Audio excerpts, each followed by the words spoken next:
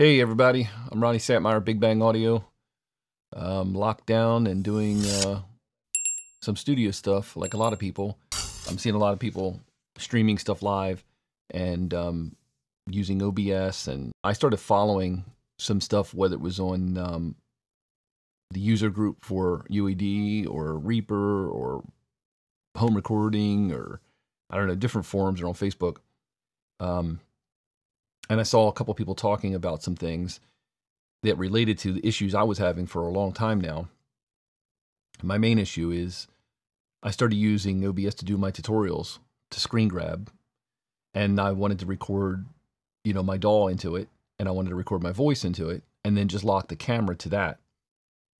Of course, the camera's recording audio just good enough so I can do a slate, a clap, or whatever. But every time I did a voiceover in OBS, it would crackle. Like there's a driver problem or a clocking sound, you get. But the audio for playback of my music sounded great. So I couldn't figure it out.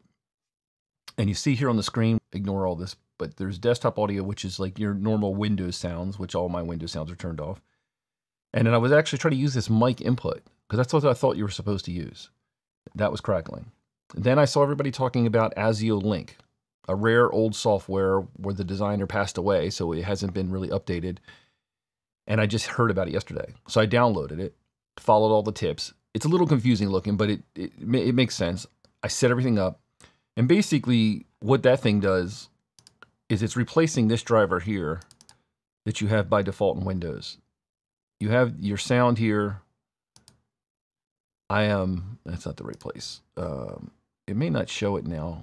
Yeah, maybe it doesn't show. See, it says no device because I disabled it.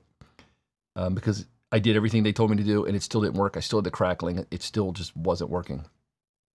I figured out my own working thing that maybe everyone else has figured out and I was too dumb to figure out before, but I finally figured it out. And what it is, I'm going to ignore all this stuff on the top here. This bottom used to be just called ASIO. And it's now, I labeled it DAW, but it's basically, you get different ASIO inputs that you can select, and I didn't know that. I'm seeing this box here, and I'm assuming OBS just has this set up, and you can route things to it. I can go in here, and I can click on properties, and I can tell it, it's my speakers are going out to Thunderbolt. This mic input, I was clicking on advanced properties. I was going in here, telling it what I wanted it to be. Everything was working, but it was crackling. And there was a latency. And of course, I'm not wearing headphones, so it didn't matter. But as I was experimenting with this DAW audio thing, I realized when I clicked on it and went to properties, it was telling me that's my Thunderbolt and it's stereo, and I'm using virtual channels, which I already knew. Let me drag this over from my other monitor. Go to the end. There it is. I labeled it DAW. That's my playback of my DAW on Reaper for my videos. So then it dawned on me, and I don't know why I never thought of it. There's my voiceover. I did just this. Click this, and I'm used to clicking display capture when I want to set up what I'm doing right now is capturing the screen. But if you go to the top and you select ASIO, and I can say test 2, it creates this little area, and I can go in here and select, I can route it from Reaper, but I'm using Thunderbolt. And there's stereo, there's all my I/O. I can do mono, which I did my voiceover as, and just pick a mic. And I can pick several mics. I can set up several of these and have different like almost like a podcast. I never knew that was there. But by doing that, you're bypassing the Windows stuff, that ASIO Link software that everyone's going crazy for, because I think the link was down, you couldn't find it. Now I found it and you can use it. But you really don't even need to use that. You can just go over here and set up especially on Thunderbolt, I don't know how it works with the USB version. But now it's simple. And now my audio is coming through. And I was using this. I was going to a laptop with my audio interface just to record my voice because I couldn't deal with this crackling. Then I picked up the Tascam DA60, or not DA60, just D60. Sounds good.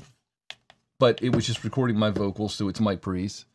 And, you know, I had to take it out, put it into Reaper, process my voice, cut any noise out, or, you know, speaker bleed as I'm talking over top of my music or whatever. And then locking all that to everything in DaVinci. This trims so much time down because now I'm just going straight into a set of tracks on our mono track and OBS. Another stereo pair is doing my DAW playback, and kind of processing a little bit going in. I'm just using the Neve 88 channel just to do some EQing. I'm actually gating, as you see. The room just self-idling and outside noise. That's with the gate on. And I did a little EQ. After that, just to fatten my voice up because the mic's at a distance, obviously. And then I put a little bit of a limiter on it, just in case I clap or something. And that's it. So my voice is being processed going in now. I don't have to do it as much. And in DaVinci, I can clean up any noise but anybody else who's probably, I've seen a lot of people having different problems. It seems like we all have unique problems for our own systems. Some guys will tell you to do something that works perfect, and 3 other guys will jump in and say it worked perfect for them, and then 4 other guys come in and say it didn't work for them.